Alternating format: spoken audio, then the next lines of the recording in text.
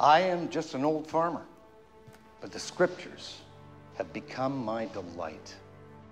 The insights from the book of Daniel and Revelation that we discuss today are the fruits of many years of my own study. And yet I think it is important for you to know that I am not alone in my convictions.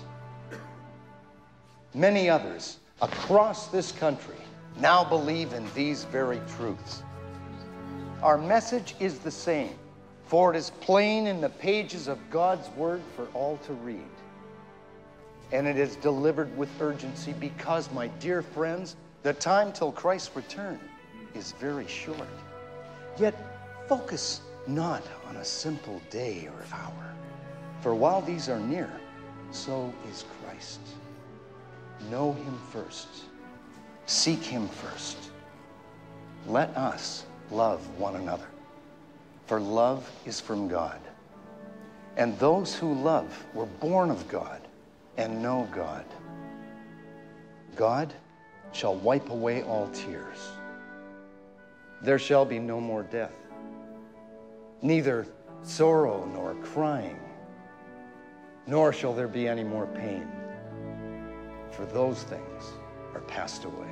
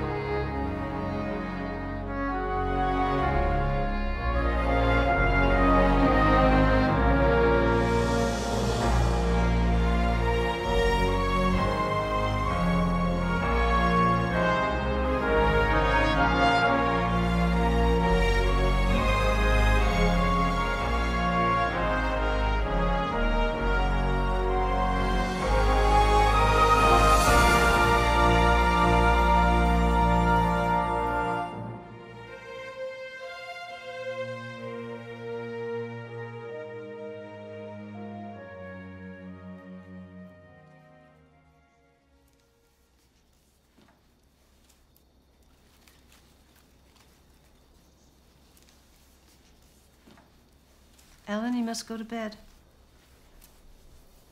Father, just a few moments more.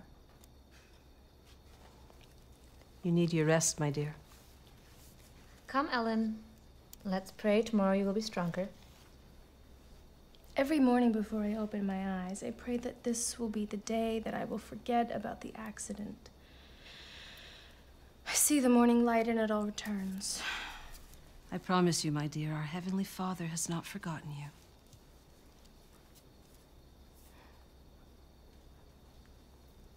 I long for the day of what Father Miller spoke of in church.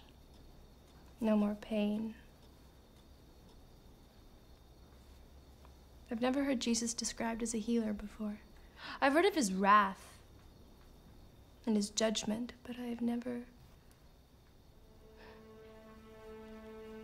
his healing. So beautiful.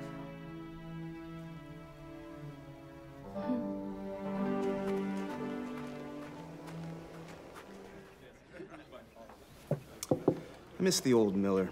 His eyes are filled with heaven now. And his mouth won't stop speaking about it. He doesn't drink anymore. Which I suppose leaves more for all of us. Now, who'd have thought a country farmer would become a justice of the peace and then start a religious revolution? Barnaby Larson's just returned from Britain, and he says that this doomsday idea is on every tongue in England, and it's spreading throughout Europe. You don't say. 'Tis true. This notion of a second coming is heard as far away as Africa and India. Yes, and the alchemists thought they could turn iron into gold. Just because there are believers does not make it so.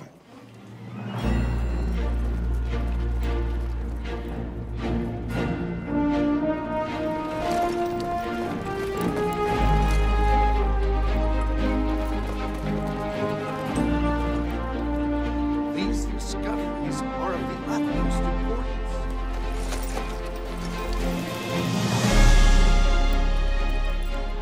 1,843 years after Christ, when the vision shall be fulfilled. As persuasive as you were today, our reach is not far enough. Joshua, you have the enthusiasm of a young man. It is both invigorating and irritating all at once.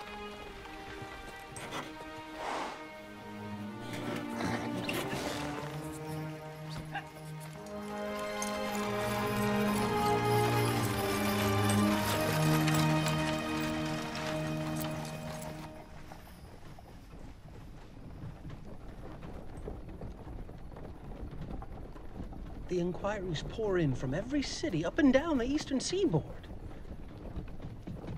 I mean, you could preach in every church from here to the Florida Territory. Please bury me in Lowhampton next to my maple grove. Twice a day, still it would not fill the need. And see to it that my wife is provided for until the day of judgment. Well, the next step is expansion through the printed word. Publication will reach not just one set of ears, but countless eyes per page. Well, we shall amplify your voice. Do not say, but I am a simple farmer. But I am a simple farmer. Who asked for help? Well, I had no idea it would be like this. The papers have heaped abuse of every sort upon your labors. Now we shall answer back, but on our own terms. I'm a tired old man. And I'm the owner of a printing press.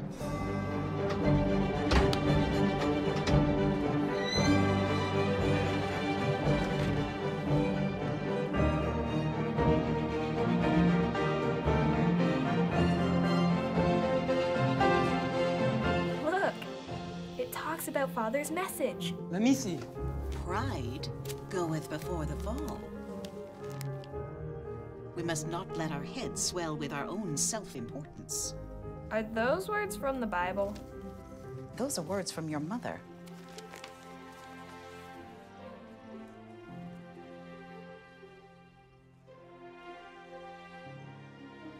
And unto 2,300 days. Then shall the sanctuary be cleansed.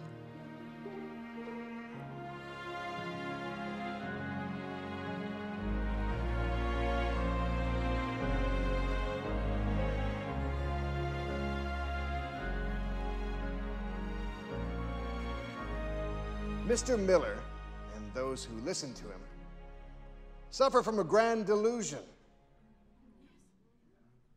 They claim that Jesus will return by a certain date. Yes, it's not the first time the end of the world has been prophesied by a fool, nor will it be the last. I fear, if the date passes, that a shout of infidelity will arise from the unbelievers and lead many of you astray. You see, the world is not going to end in a few short years. No, but it will end. And when it does, are you prepared, sinner? Will you stand before the wrath of a holy God as he looks upon the deeds behind which you cower and shout, "Depart from me, ye that works iniquity"? Then shall the hellfire lap at the heels of those who turned away because of Miller's ideas. Oh, so much hotter the flames for him.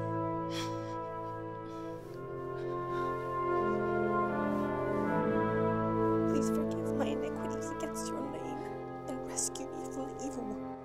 Have mercy. Have mercy upon my wretched soul. Please forgive my iniquities against your name and rescue me from the evil one. Stay to the truth be saved. Ellen, my darling, what is it? What's the matter? What if I have been led astray, Mother? Why would you say that? I am so afraid. Mother, the preacher said such bad things about Father Miller. Don't you listen to any of that. But I heard. We all did. We were in a house of worship. There was no comfort there. Come to bed. Come.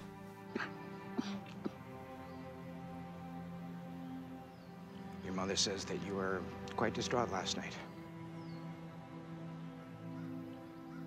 I was taken with such fear. Brother Stockman, I know that you believe in Father Miller's teachings. Indeed, I do. As do many other Methodist ministers. Father Miller shares the Advent hope. His urgency is tempered with love, yet now all I can hear are the ministers who speak of burning in hell forever. What hope is there for me? For any of us? If our Heavenly Father is a tyrant who delights in eternal torment? The very agony of your mind is indication of God's Holy Spirit at work in your heart. Our God does not rejoice in your destruction. Nor is it his nature to condemn, but to seek that which is lost. How can I be so sure? Go free, Ellen. Go free. Trust in Jesus, for he will not turn his back on any true seeker.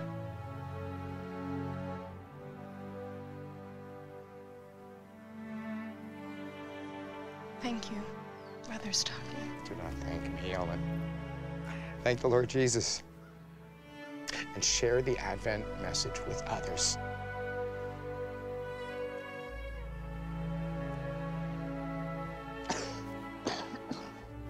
Elder Himes and Father Miller have announced a conference in Boston.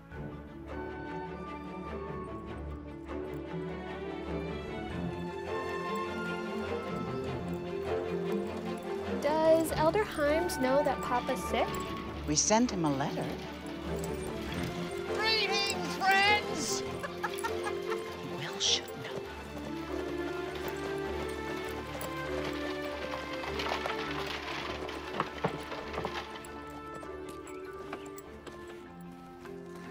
He cannot travel, Joshua. He cannot travel. No, of course not. Typhoid is serious. It's very serious.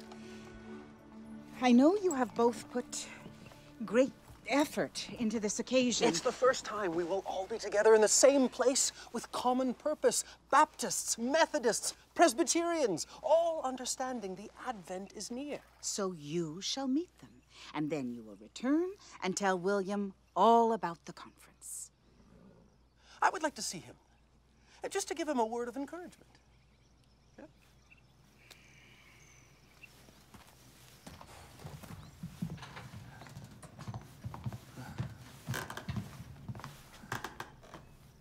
Well, hello, dear friend. How are you feeling today? Not much better, I'm afraid. Well, then I shall leave you two alone for a little while.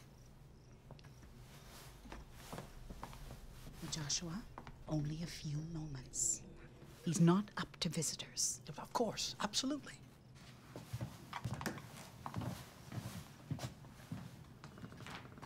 Are you certain that you cannot ride in the carriage?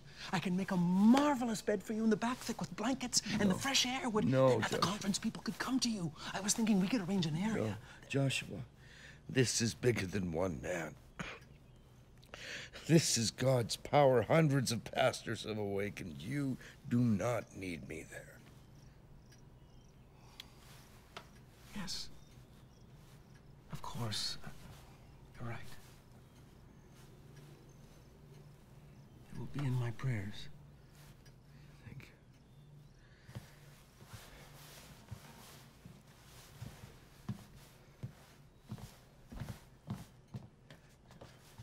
Are you absolutely certain? Go. Go now.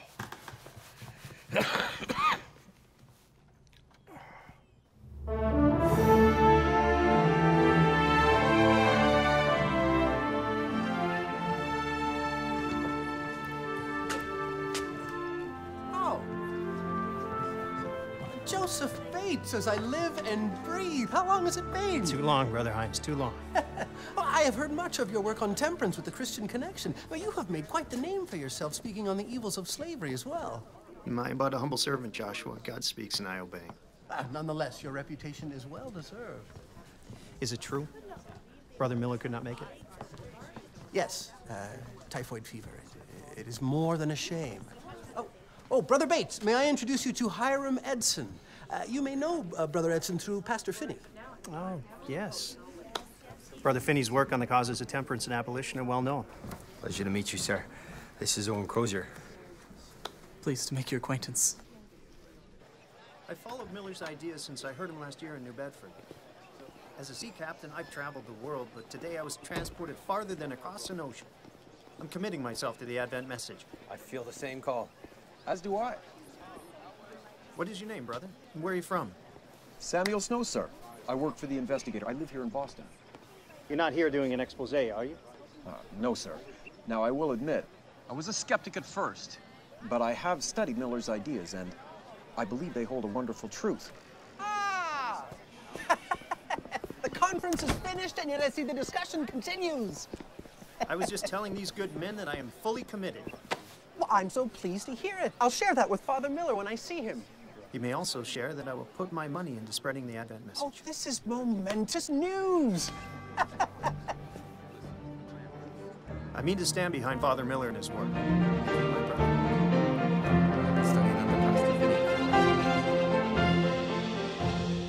So the conference was a success.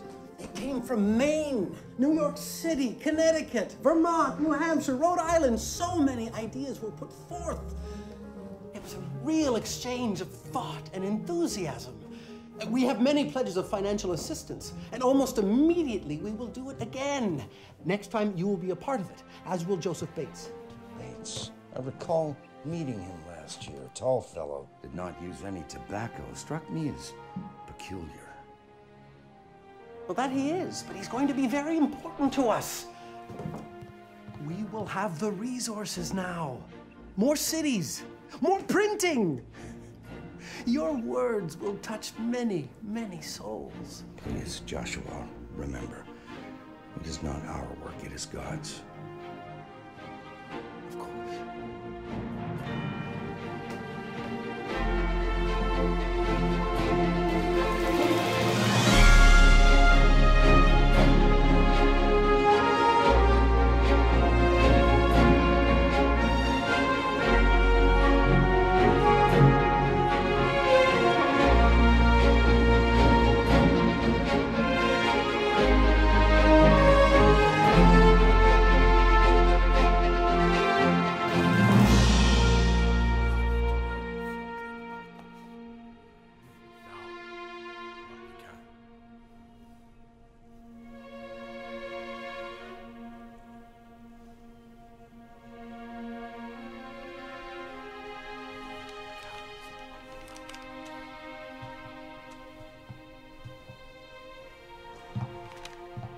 The words of Mr. Miller and his followers are false. Those who are seduced by his candied tongue have no place in this house of worship. So, you must, in the name of the Lord, renounce these radical ideas. If you do not, you will not be welcome here in this house of worship.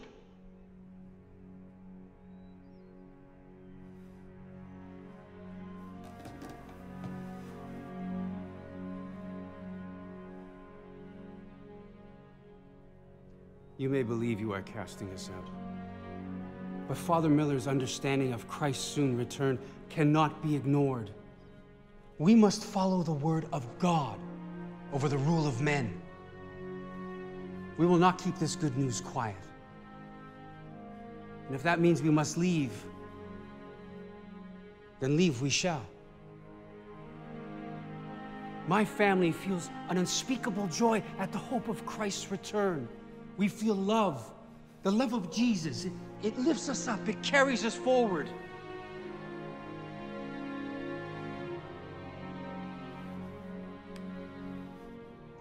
And it will guide us home.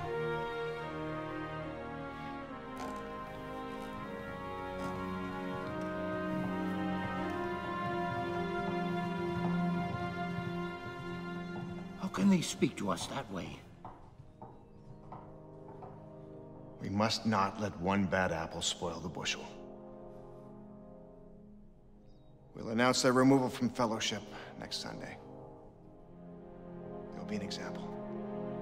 Our traditions must be honored.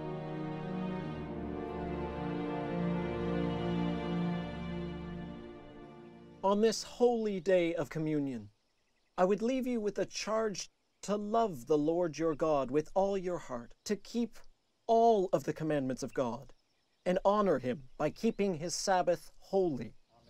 Amen. I want to speak to him. Mother. Mother, no. If you must, but we're new here. Keep in mind that we are outsiders. Elder Wheeler will be interested in what I have to say. No. Excuse me. I'm sorry. I wanted to talk to you specifically about a commandment that's in the Bible. Well, I'm giving it a lot of thought, particularly the Sabbath. Yes, Mrs. Preston. According to Scripture, God said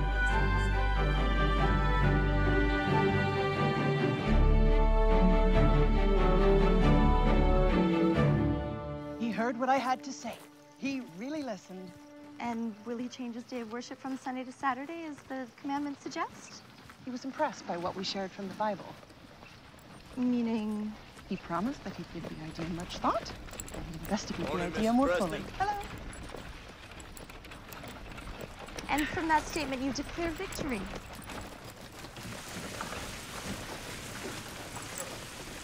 Saturday is the seventh day of the week. It is the Lord's Sabbath. That is just so. Mother, there are those who believe that waiting for the Advent and Judgment Day is of greater importance than which day we worship. Good morning, ladies. Perhaps the day won't matter shortly. I've planted a seed. As a teacher, my dear, you of all people should understand how knowledge grows.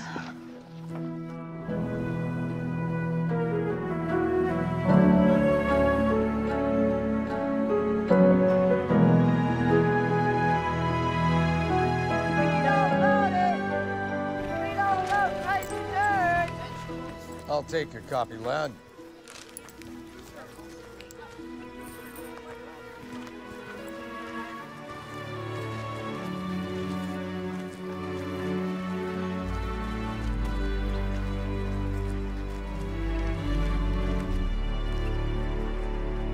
Well, you have to give them credit. I do look very handsome.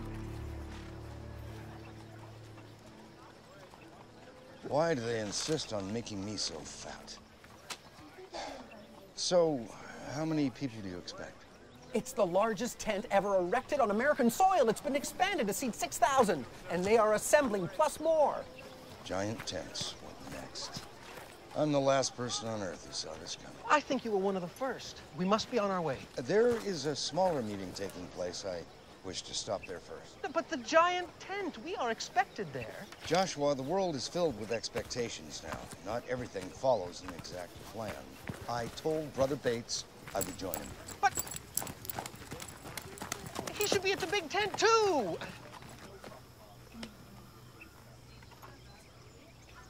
Whoa, whoa. I'm looking for Joseph Bates. Do you know where I might find the meeting? It is true. 1843 has now passed. Many of you grow anxious. You ask why our Savior has not returned and want to know when will be our blessed hope. I can only tell you that it is in these times that our faith is tested. When I was the captain of a ship at sea, we didn't throw ourselves into the ocean in anguish during a storm. No, we held fast to the moorings. We called all hands on deck. Even now, brothers and sisters, let us not despair, or redouble our effort. The bridegroom cometh. We do not labor in vain. Yes, we had hoped that by now our blessed day would have come. And yet these final moments are our most precious.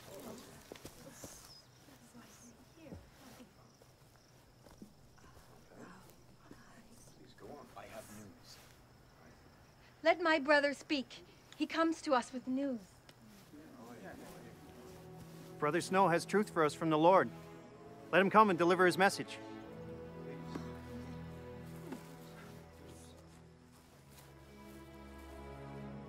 Our blessed Lord has promised us he will come again to take his people unto himself. Now, when Jesus came the first time, the Gospels tell us The time was fulfilled. What time was fulfilled? Prophetic time.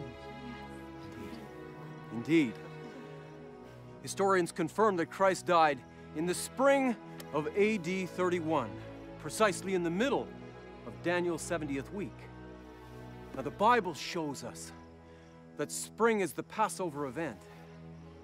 The Day of Atonement comes in autumn. And what did the high priest do on the Day of Atonement? He cleansed the sanctuary. Exactly. Thank you, Brother White. He cleansed the sanctuary. Does it not then follow that he will return to cleanse the sanctuary on that precise Day of Atonement? Yes. Leviticus says the biblical Day of Atonement falls on the 10th day of the 7th month. Brethren, we were wrong to expect Christ's return by the spring. According to the Jewish calendar, the 10th day of the 7th month falls this year on October 22nd.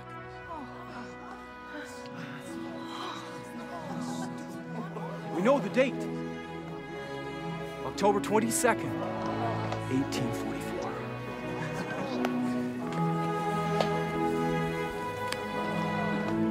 Wonderful.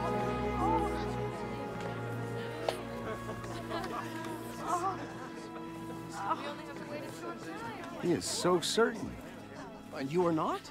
Setting an exact date is foolish. No, not now, brother.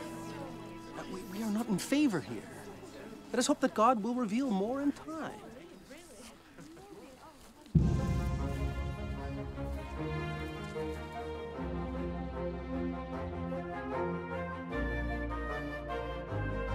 Dear Brother Himes, after much study and prayer, I see a glory now in the 7th month, which I never saw before.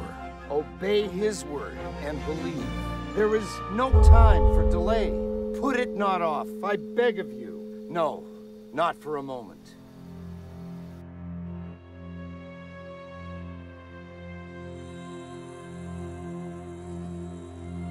God's message was never meant to be about a single date.